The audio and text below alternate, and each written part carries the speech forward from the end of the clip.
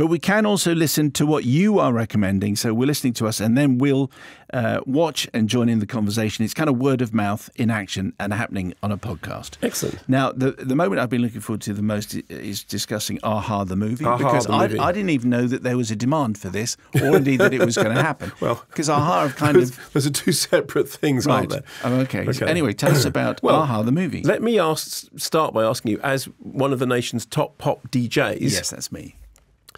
Aha fan?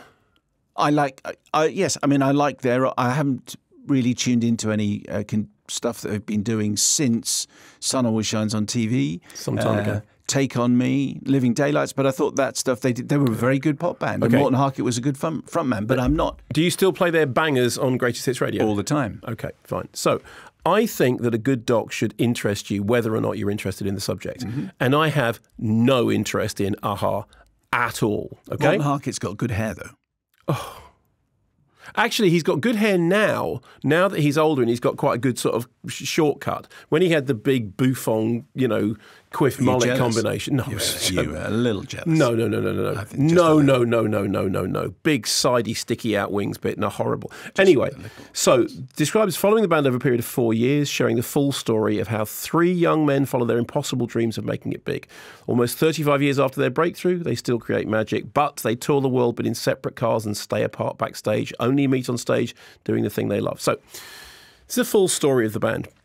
We go right back to the beginning. We learn how their early inspirations were Uriah Heep, The Doors. Uriah Heep? Uriah Heep. Good heavens. I know. They have not been discussed on this show before, I don't think. Not enough of the Heep. Hendrix. And yet somehow, with all those inspirations, they ended up sounding like Aha. There's loads of animation because, of course, the Take On Me vids were famously animated. Heep. My goodness. There's a lot of low-level, very, very polite complaining, which I think is partly a national thing. So keyboard player disconsolate because never wanted to be a keyboard player but was told to be a keyboard player, so played the keyboards. Okay. They need to get out of Norway because it was too small for them. They went to London to become stars. Then they came back because it hadn't worked out. There's a wonderful revelation that we learned at one point. There hadn't been a front harpist in pop before. A front harpist? A front harpist. That sounds quite vulgar.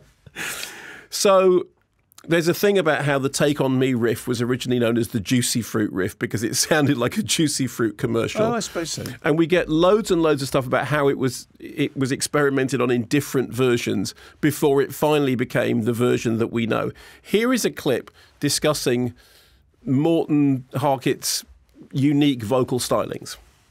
I think it was Terry, because he'd worked with Queen, and he said, whenever you have a falsetto, it's a guaranteed hit.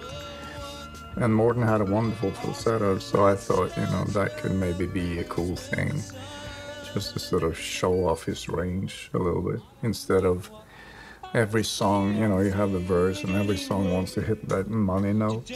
And I thought it would be cool to, instead of just going for that, just kind of start at the very lowest note you can hit and just build your way up from there. Take on me. Oh, big on. You don't have the... I don't have the gift. No. So then that becomes... The first version becomes hit in Norway, nowhere else. They worry if they've blown it. Then Steve Barron oversees the video. First album sells 11 million copies. There's a lot of stuff about how some of them still wanted to be an Echo and the Bunnymen. They released Manhattan Skyline as a single to prove that they're not a cartoon band and immediately lose the US audience. They described at one point as having the disease of being uncomfortable with their image. They say the songs are nice, but the videos are horrible. And they talk about allowing themselves to be humiliated in teen pop settings. East of the Sun, do you know that album?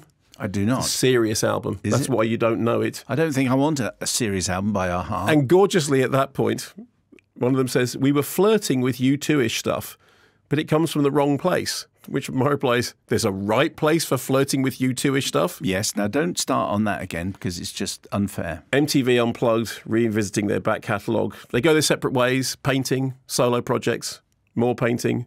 Suddenly, they had this one lovely moment which said it seemed like every Aha fan had turned into a journalist.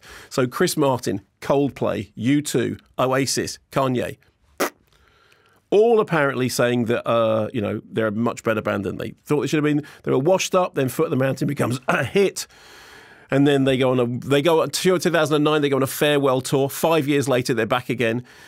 Here's the thing: there are pop documentaries and there are pop documentaries. Okay, this is in the best possible sense. This is like watching a documentary about a corporate meeting in which everybody, I mean, they just happen to make pop music, but everybody is really well behaved.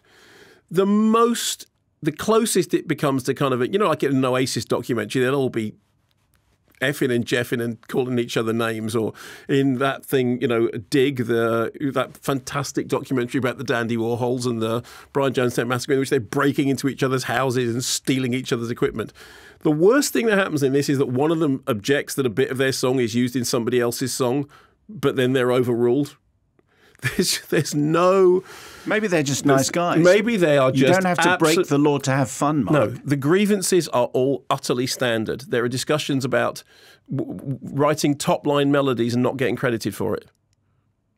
It's that threat. Now, compare this to the Bros documentary. And I never bought a Bros record.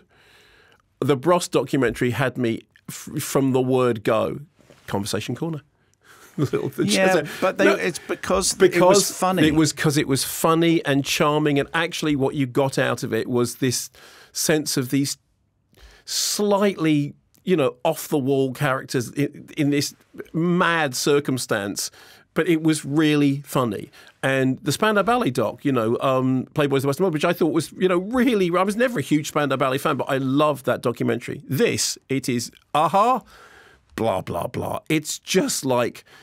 Okay, yeah, that just confirms for me everything I ever thought. They're all very good musicians. So basically, if you're an a-ha fan, you'll probably enjoy it. Yeah, and if you're not an a-ha fan, you'll just not bother. No. But therefore fails my fundamental rule, which is a great documentary will make you interested in a subject which you had no... How does it compare with ABBA the movie?